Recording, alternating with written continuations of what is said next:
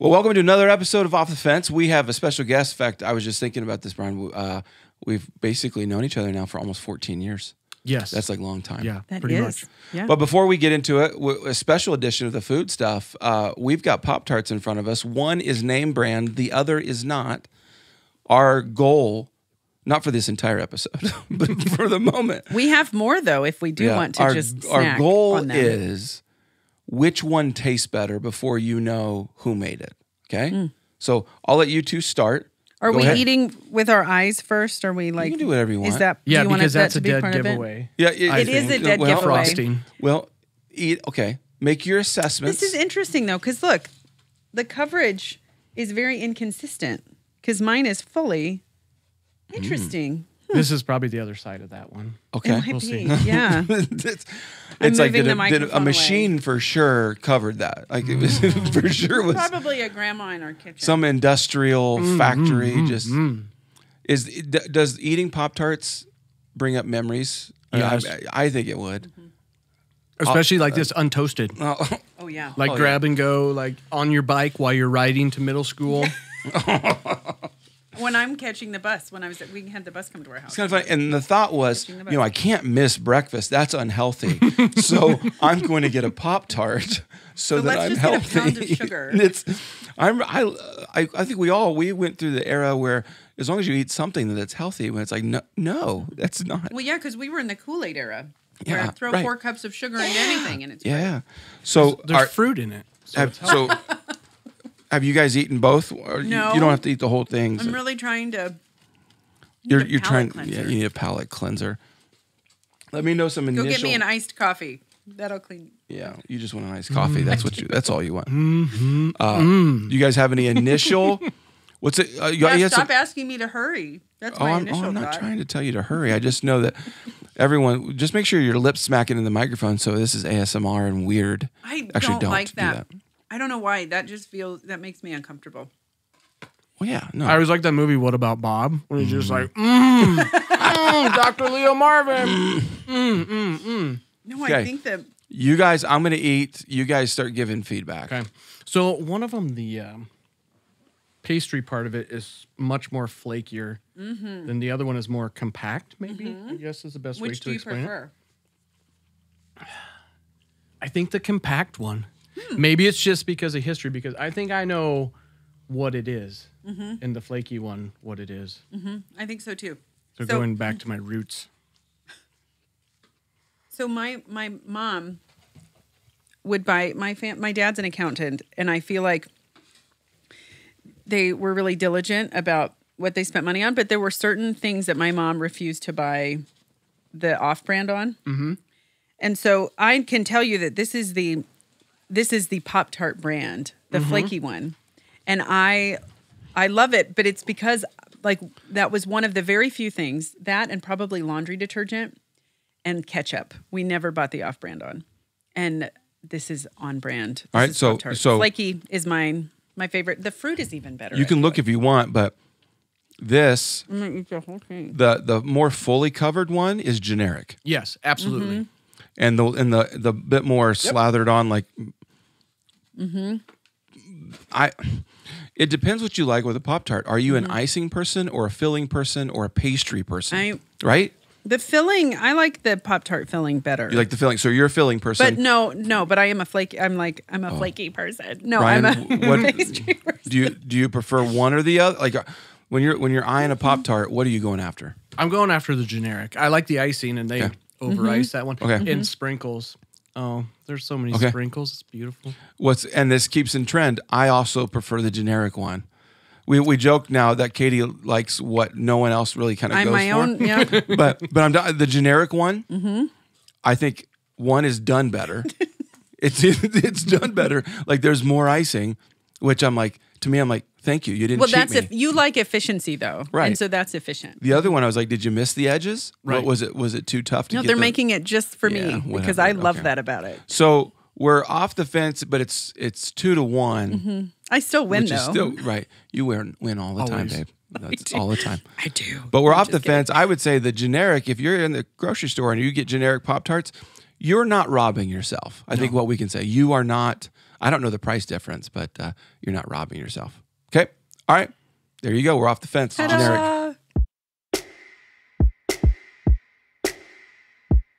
Now we're off the fence on Pop-Tarts, and I guess I do want to log this one in the books that I've not eaten all the food. I've just taken nibbles of mostly each week, but Pop-Tart is something I just proved to myself.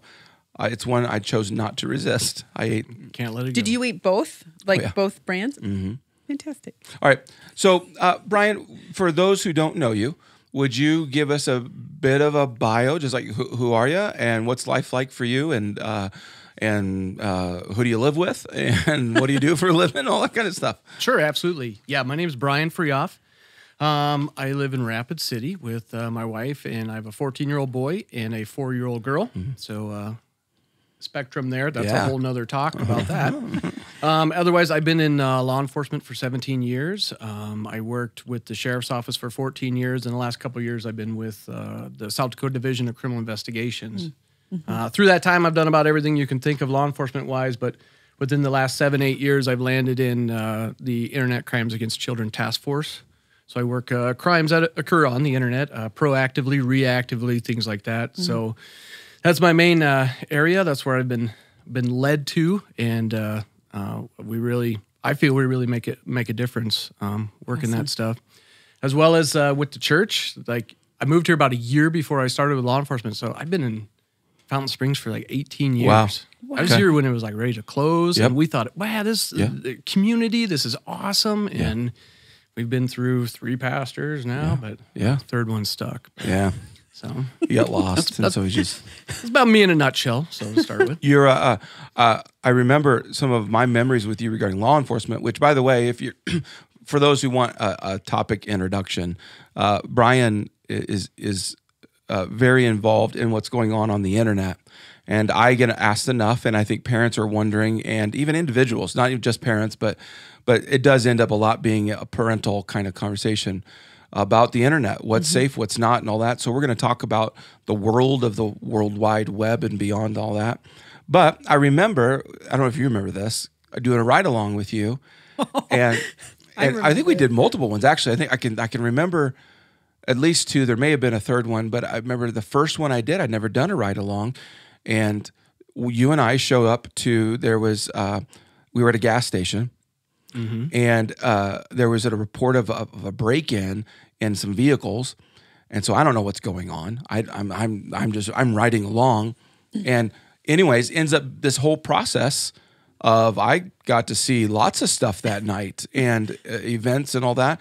But then there was other nights that I remember riding along, and we're like, the memory was where we ate, and it was like good conversation, good food, not a lot of busting the criminals, but. What I've always admired about you is your approach to all of that has been so healthy. At least as I've been around and talking with you and being around you, that I'm like, man, if the people out there in law enforcement in this world are like Brian, it's cool. So, but let's talk internet stuff. Sure. I don't even want to lead you too much on the first part. Like, what's some of the good, the bad, and the ugly going on the internet, and how it's affecting us? Yeah, there's everything out there for all ages that's affecting us in good and bad ways, I guess. Mm-hmm. So the main thing is, I guess, just with the teens and knowing what they're doing at a time. When do you give your kid a phone? When should they start using a phone?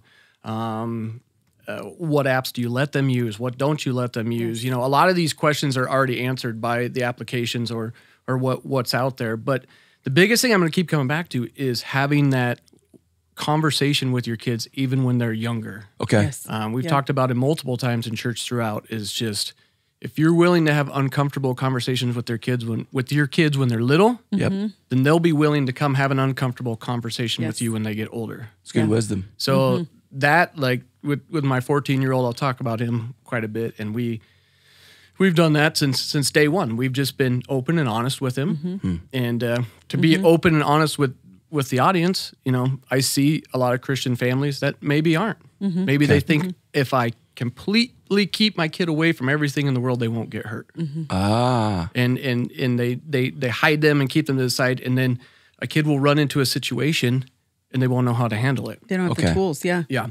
In law enforcement, other trainings, I'm sure you go through in other fields, you put yourself in a situation in a training environment so you know how you're going to react in the real world. Okay. So we use what's called force-on-force training, where simunition, guns, things like that, it's going to hurt when you get shot, but you're going into clearing a building or something. Bad guy pops out, and then you train that and you practice that, so when it happens in real life, you're able to react to it and you don't have to think about it. Okay. Same thing with kids. The Child Advocacy Center in town, they have these cards called What If cards, which are super awesome because it goes everything from you find a backpack on the playground, what are you going to do? To someone who cares about you touched you inappropriately, what are you going to do? So that's just training your kids and having that conversation ahead of time on how you're going to react in the situation before you're there.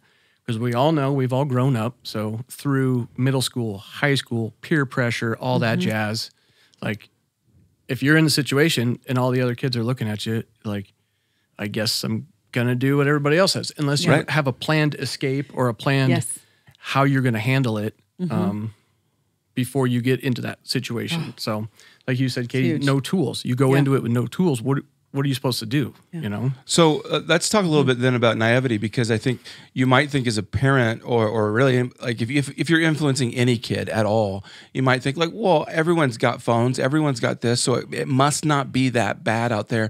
That you almost this concept of, I bet there's a big enough fence somewhere that keeps you from the super bad. So let's talk about, I'm not intending to be like all doom and gloom, but I do think we need to let's go to the dark place for a little bit and talk about what's bad out there that parents or others may just not be aware of or be avoiding and thinking it's not true. Sure. So the biggest thing, and I do this in my parent presentations when I do those, that the dads out there will remember this, and I'm going to be blunt about it. When we grew up, when we were young, we ran into the JCPenney's magazine. Yep. With the lingerie and things like that that we saw. Now with one or two clicks, kids start at hardcore violent pornography on their phone. Anyway, this is where they start. That's where we started back in the day, what we saw first. This is where they start. So where do you go from there? So that's just something to be aware of that's out there. That as soon as you give your kids their phone or access to the internet that's, without any type of restriction, that's what they can access instantly. And even if they're not trying, if they watch a video on YouTube and then something else, it just flies at them. I'm 44 and I'm still shocked. So Katie and I's relationship functions where if I come across something completely inadvertently, whatever, I say, look, this just was, I just want you to see that I'm not, this is just showed up on my phone, Instagram. The other day I got, and I don't even know how it works, I kind of want to talk to you about it. I got a text and I was like, how did I get this text? From a number you didn't recognize. No, it wasn't. And I was like, here, Katie, and I'm shocked. And what it does to me going, so I know what to do. I go to my bride and say, sweetie, this just came across my phone. I want to be held accountable. I did not pursue this, but I'm like, well, what's an 8-year-old boy do if they got a phone, or a 12-year-old boy or girl? Yeah. They have so many, chemicals running through their head. Your brain's not developed till you're 26 or 20, somewhere in there. So you got brain development, you're learning what arouses you, and then you're getting these visual stimulations, all this stuff that, that just is in front of you. How do you navigate that? And I'll come back again to, it's all about the conversations that we as parents have with our kids. I heard one time in youth group, I also help with the youth group at church.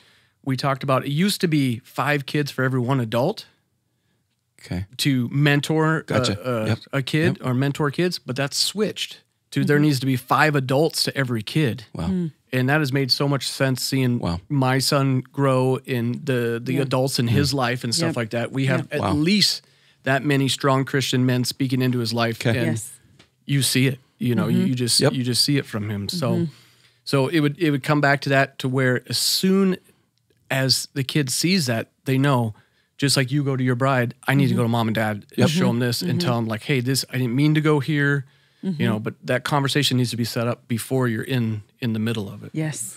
So what are environments that you would say, I imagine there's some common places or stuff that would say is socially acceptable that you would say, no, that's not, there's danger in those environments. I've actually asked you multiple times, at least via text, hey, my son or one of my kids wants one of these games.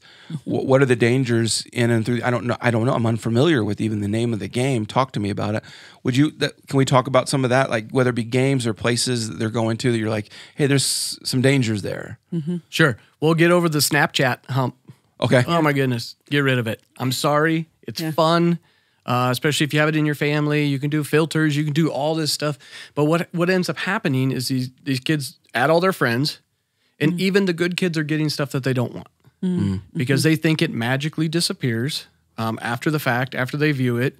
They can send anything they want. They can hide behind it. They can hide their identity because they're trying to be someone that they're not. Wow. And they think it's just gone after it posts. Snapchat has changed the way they do a lot of their data retention and things like that, where through legal process, we get more of that info now, whether it's just the conversation that they had with somebody or the actual images that are sent back and forth. Plus, let me stop for a second. I think some people might think if I deleted it or if they told me it was deleted, that it's deleted, yet it is not. It is not, no. Okay. Especially if it's been viewed. There you go. That's a whole nother podcast of thumb cache and cell phone forensics and how hard drives save things and it's still there, and or the other person can screenshot it. Well, I know I get a notification. Yeah, you can, but there's also there's Snap Capture. There's other apps that are out there that can log and take stuff off of your phone while you're using it with somebody. The other thing about it, there's this thing called gamification, which a lot of these social media apps, like your Snapchat, has built in. You have streaks. So you get points for how many times, how many days in a row, or how many hours in a row you talk to this person, you see their snaps, their snaps. So it keeps you coming back.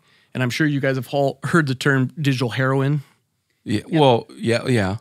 Like a digital, yes. So it builds you get a dopamine dump. Yes. Like when you look at it and you have a kid who's in brain developmental stage and they're getting this dump all the time. And then when they don't have it, there's your anxiety. Yes. Their suicide rates are through the roof. Yes. It's a good business model to get people coming back to your platform. Yeah. But it's messing with kids. I saw that with Facebook that they'll go like, hey, you've got these messages, or hey, so and so said something, don't miss it. And it like brings us right to that fear of missing out like place in our brains where we're like, oh, I got to go look at it, when maybe we'd even had some good boundaries set up, but I don't want to miss that. So then you jump right back in. Absolutely. They're being very strategic. Yep, absolutely. Another thing that a lot of especially Facebook and other social media platforms have built in is if you read their end user agreement, which nobody does, right? Most of these you have to be 13 or older to have an account. Because they have taken steps where between the age of 13 and 18, you can't be searched by adults. They try to protect the kids. They've built this into their platforms.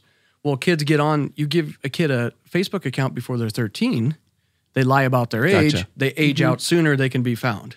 Gotcha. We had just the other day, we were setting up, because we do proactive work as well. We pretend like we're kids online. Okay. We set up one of my guys set up an undercover account the other day, and within hours, we had a guy ready to meet, wanted to have sexual relations with him here in Rapid City. Wow. And he wasn't even like actively searching. He just posted the account that he was a middle school kid and they wanted him to skip school and everything. So, wow. So with that, it's out there. That's the other naive part of it. Like, well, it doesn't happen in Rapid City. Yes, it happens in Rapid City. It is through my years of law enforcement. It's one thing that I think this crime is consistent everywhere. Okay. Where some places you'll see one crime higher than the other, but just because of the access and the internet, we'll go out in the middle of nowhere, South Dakota, where someone's doing something they shouldn't. Like, it is consistent across the board. It's always happening. But that doesn't mean to stay at home and be scared and hide in your closet. Like there's ways to navigate that. So let's talk about those. Let's talk about ways to navigate this, because I really don't. My intention with this isn't just that we scare people into like, oh no, because I think if you're scared, you overreact typically. So let's not overreact. Let's talk about being proactive. Let's talk about what we should be doing. Sure. So back to the conversation. Have the conversation about everything beforehand. That even got into games with my son. Like if you don't know, people can chat on video games, or people can talk to you on video games. And he flat just would come to me and like, yeah, I quit playing that. Someone tried to talk to me, so I just stopped. I'm like, that's cool. At least you came to me and told me that. Yes. Otherwise, one of the best resources I know out there is this site by Josh Oakes is his name, and it's smartsocial.com. Okay, smartsocial.com. And he does little 5-minute clips on every app that you can think about. Huh. And he rates them like a green, yellow, red. Okay. So like green, they can go. They can, you don't have to watch them that much using that app. Yellow, maybe some parental guidance. Red, don't ever touch these type of apps. Okay. So he also has a paid side of his site that you can sign up and do a whole social university, I guess, where it works with the parent and the kid together to facilitate these conversations. Wow. Because the world of saying, well, that technology is just so beyond me. No, that's not okay. Yeah. That's not okay. You're I'll bring this up at the end as well too, but your kids are going to be making decisions that can follow them the rest of their life with that phone or with anything on the internet. And they're not going to wrap their heads around that. Well, and potentially even like when we talk spiritually, some strongholds too, that they're inviting into that can impact generations that maybe a parent doesn't even know that is happening, or the kid doesn't even realize, what they're jumping into. So there's the practical, like you have a history online, but also then just the spiritual ramifications of letting those types of things in. Right. Oof. So that smartsocial.com is awesome for resources for that. We do that even just to add to that. We've been doing that for movies. Yeah. Like anytime my kids will come to me and say, hey, Dad, can we go watch such and such? I'll be like, well, tell me what pluggedin.com says. And they'll go online. It's a site that tells you, it does actually a similar grading, green, yellow, and red, and talks about, well, for a teenager, maybe, or kid, no. So we've been using that as a measurement tool going, we'll trust this information to say if we should go to that movie or not. And then Katie will watch the end and be like, you guys don't need to watch it. She just Googles that's all I do. In fact, though, I got to tell you, lately, I don't go to the theaters or anything. I just watch the same movies over and over because I just need some steady. Yeah. I need to know what's happening. Life is more helpful for me that way. So smartsocial.com, good. Pluggedin.com too. But. There's so many apps out there. You're never going to learn it all. Yeah. That's fine. That's okay. Right. But whatever your kids have, you should have. Gotcha. Yep. So you know how the platform works. Snapchat. How many parents know about My Eyes Only? There's a whole separate side of Snapchat, another passcode you have to put in for this area called My Eyes Only within Snapchat. Just the name of it sounds bad. So we don't have Snapchat. So our kids don't have Snapchat. Like that's just kind of And I think that we also, one of the things that we did was we have like a shared family account and on Apple, and so like Ellie has to ask us before she can add it. And most of hers are for photography and stuff, but we have to approve it and sign in to do it. And that's been really helpful too, because then we literally have like a log of. Yeah. Do you guys use all the stuff Apple built in on screen time? Yeah. That's super cool. Yep. But we also we're like even hardcore about it. Our kids are given a certain amount of time a day, and they have to log. They have to sign in. I use this phone, or I use this iPad, or I use this TV, and here's how long. Yeah, and that I know Android probably has the same thing set up, but with your kids' devices, I know Apple has screen time. Which within screen time you can limit websites. You can limit when some apps turn off, that they just don't have access to the apps. You can limit whether they can get apps or not. They have to, like you said, it pops up on your phone. They ask permission to get the app, So they've taken some steps that are good, just like entry level, working with your kids.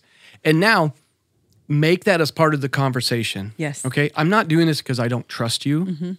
We're doing this on your phone because we just want to make sure that this isn't bugging you at this time of night, that you know, we can see what websites and stuff you go to. You know, it's just I don't know, work that out with your kids that you guys are on the same page with it, and don't use it as a punishment. Like, I'm going to track you on your phone and watch you. Right. Which goes back to the conversations, though, having those consistent conversations to let them know Hayden didn't get Instagram until he was 18, and Facebook has just been a no-no. But we kind of processed that with them the whole time, saying it's not because we don't trust you, but your brain is not fully formed, and we want to honor you and protect you and help you set some rhythms too in the way that you. I've always talked to him about it. It's like a pet.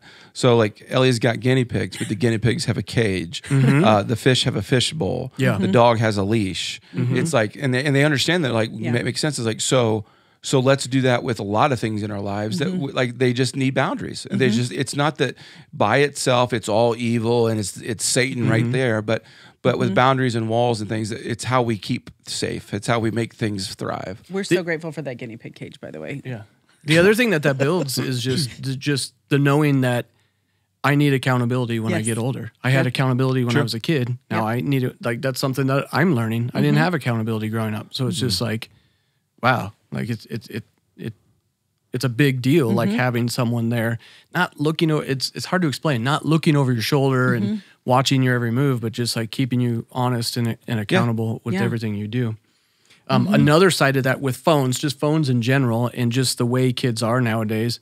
There's a rule in our house that for the kids' phones have to be a neutral area to charge. Okay. Out of their bedroom. Don't ever let the phones in the bedrooms. And that just goes back to after 9 o'clock at night, who used to answer the phone at your parents' house? Mom or dad. You know, they're the ones who had access to the phone when someone would call. Other kids have the phones all night long, so they're getting texts. They're not sleeping. You know, playing games and bullying. You know, it used to end at school. Now it follows you because you're just getting text after text after text, things like that. So just phone usage, you know, the Apple stuff was good, but there's other apps like we got, and some of our friends have the Bark app, B-A-R-K. Okay. And it's a paid app. There's tons of paid apps out there that you can use with your kids. But that one's so cool because you can filter the content. So even within their text messages, if there's a message about suicide, a message about sex, anything like that, as the parents, you'll get a notification. Wow. And this recently worked out because there was some of our friends that they found out that, hey, your buddy's saying stuff about ending it and suicide and stuff, and they were able to intervene before it got any further, you know? So Bark. It's just Bark. Or just Bark, okay. Yeah, there's an app you put on your phone, and then the kid's partner app or whatever you want to call it goes on the kid's phone, and then you can, you know, monitor everything that they do. So, you know, I actually can even think too, you're talking about always circling back to the conversations you're having with your kids, that like what we've talked about with our kids is sometimes they feel a pressure that they have to be a therapist or an interventionalist. However, it's a load that I don't remember carrying as a teenager. Yeah. So you can bless your kids by going, I'd like to help you if you do have a friend that is saying stuff that you're like, wow, that's a lot to carry, and you don't know what to say to them or how to support them. You're saying, I want to walk with you on this. I had never thought about that. I think too, though, in addition to the text and keeping up and having the bullying come home, I think one of the things that I've noticed, because I'm really 100 years old in a 40-year-old body, and so I like Snapchat. I literally downloaded it and within 30 seconds deleted it because I was like, too much. TikTok's the same way. For me, it was just more of I don't get it, and so kids don't have it, we don't have it. Like, it's just too much. But I think the other thing is putting content out. I think there's a pressure too that starts where these kids have all of these heavy things to carry: school, interpersonal connections, and all of that just in person. But then there's this, I got to keep up with everybody so I get the likes and the views and all of that. It's just a component that we had camcorders. My family didn't even own one. And so but there's a whole second element that then I think makes it easier for them to be preyed on, because if they do get attention and it's coming at them and they're like, oh, well, this is nice. And it says they're a 14-year-old kid. Right. So, but all of that compounds to make them even more accessible, I would say, to people that don't have good intentions. Absolutely. And then even I did another podcast just on victimology and like how I set up my undercover profiles type of thing. Wow. And one is the kid that has both parents, gets good grades, all Yep. that kind of stuff, because they're always seeking that. They never get the confirmation from their parents that they're good enough. So you have one person that just shows attention towards them, and then it just changes. And then they start in the grooming process, and it just goes from there. It's a real thing. You know, it's not just the kids that are home alone because parents are not present because they're working late shifts or a single parent mom or dad. It's not always that. Yeah. You know? And I think that's a misnomer because we think, well, but it's safe. Nobody, and again, talking to our kids, we don't want to scare them, but we want them to be informed that not everybody is a good person. and not everybody that says they're 14 on the internet is 14, you know. So just processing that with them so that they're, again, not afraid, but aware, and intentional, and having that relationship where you're preemptively providing some support and an open door for them to come talk about it. It's been huge for us. Yeah. Huge for us because it's a terrifying world for parents too. But just to be able to talk through it, and that plug-in, we have our kids charge their phones on the counter.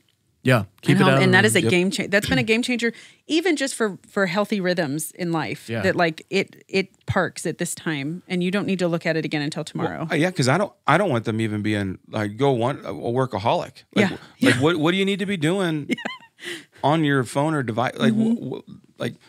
I'll buy you an alarm clock. Yeah, my alarm you're clock. like, yeah. I'll buy you So an alarm clock. yeah. So okay. So Bark, that sounds awesome. Yeah, and that's just we're just scratching the surface. One that other in the one notes. for kids to make good decisions. It's called Circle of Six. Okay. So it's for the kids, and then they have 6 adults that they can reach out to in case of a situation, and it's just you can run it through your lock screen type of thing. So what happens with that is they're in a situation and they need an interruption or they need a way out, anything like that. They can just hit one button and it just sends to all 6 people, hey, shoot me a text. I need an interruption. Same thing with a phone call. Hey, I need maybe a girl's getting too close to a guy and she's just like, hey, I need an interruption. Then a phone call. Oh, my mom's calling. Gotcha. And then has to take the phone call. And then there's a final one that you can click on that says, hey, I'm in a situation. I need out. Here's my location. And it's just a one click and it'll send the location to all 6 people. Wow. And they have a Google map of where they are to pick them up. My old boss, he had that worked out with his kids as they went through high school that if you ever sent that to me, no questions asked, I'm going to show up and I'm going to be the mean dad. Okay. What are you doing here? Why are you here? And then you can play it off as, oh, my dad. And then we'll talk about it later. But empowering them to make that decision to be like, I'm in a bad spot. I need help, when otherwise they wouldn't be able to get that kind of help. So. I love that too, for even if they're just having feelings that might make them make a choice, even if they're alone and they just need somebody to be there. I love that. I didn't even know that existed.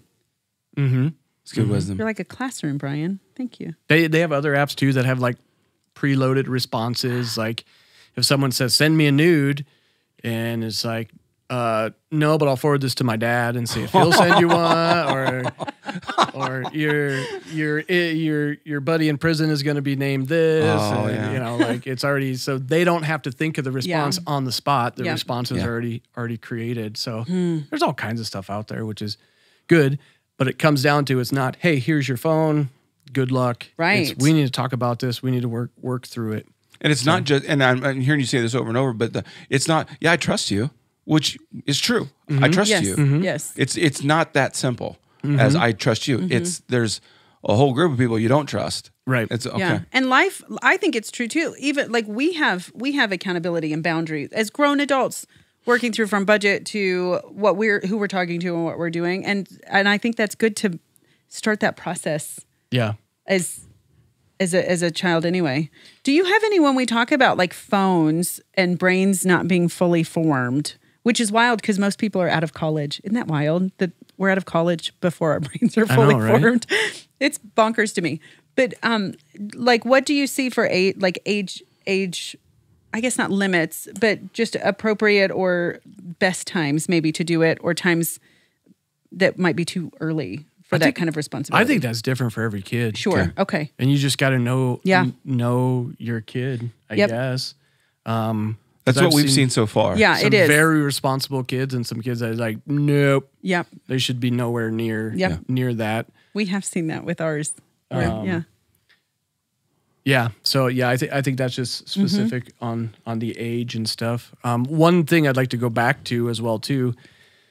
Most phones come loaded with FaceTime, or whatever the Android equivalent to that is for the video chat stuff. But that's normally associated with your friends. There's other video chats out there if you want a place to completely stay away from on the web, like Omegle, Chat Roulette, things like that these kids are on all the time, and it's a live video chat, and it says you're speaking to a stranger, and then every so often it'll switch to somebody new, and The roulette. Wow. yeah, and that's just I forgot to bring it up earlier, but that's just like make sure your kids are not on that as well, because that's just that we did it in one of my trainings one time and had it in this area, this big hall with this big screen as we were going through learning about it. Okay. And about every third or fourth one is some naked guy sitting there No way. and just doesn't care. He's looking for a response. He's looking for other naked people sitting there to talk to, things like that. And the kids think it's fun. It's hilarious, to go talk to somebody new, and it's just always changing. And they think the screen is protecting me in between here. And it's just another place to completely stay my away word. from any video chats like that. Anything with the name roulette in it, I'd like to stay away from. Yes. Probably wise. That blows my For sure. mind. Well, here in a minute, I'm going to ask you, final parting words. One I'm going to say is we need to have you back. We'll have you back on the podcast. We'll go into all these subjects that you've even mentioned. But before we get to final words, what haven't you said that you wanted to say? Or you can make those a part of final words. But I want not just parents, but even teenagers who might be listening or watching to this, as they're processing what's on my phone, what am I even watching on TV, what am I downloading, what do I have access to, what's the game chat looking like, what do you wish, especially I'm reading your shirt, Internet Crimes Against Children Task Force. I would imagine you've got a list of things going, I wish people would, or I wish this was normal for. What would you say? Yeah, before I do that, there is some positives out there. Kids need social media to get into colleges. They need social media to build their positive digital footprint. So posting what you do good in school on your Instagram, posting what you do in school on, even get a LinkedIn account. That's what jobs and colleges are using. So that can be another time or whatever. We can dig more into that. Yeah. But what I want, especially parents to know, and this will hopefully resonate with them, if you want your kid to learn to drive a car, you just say, here's the keys and go? No, because they're going to crash or something that's going to change their life forever is going to happen. If you want someone, one of your kids to hey, you want to shoot a gun, and you just give them a gun and you don't train them in it at all, you don't do that. No. So this idea that technology is over my head, I'm an overwhelmed parent, I have so much going on, which you do, and you do, we have to train our kids in this, because we're going to train them in everything else that's going to affect their life for the rest of their life and follow them. Sure. Once it's posted, it's always out there. It's on the internet forever. So you need to train your kids in how to use the internet safely, first of all, effectively, second of all, and just, we have to build new social norms on what's what. So.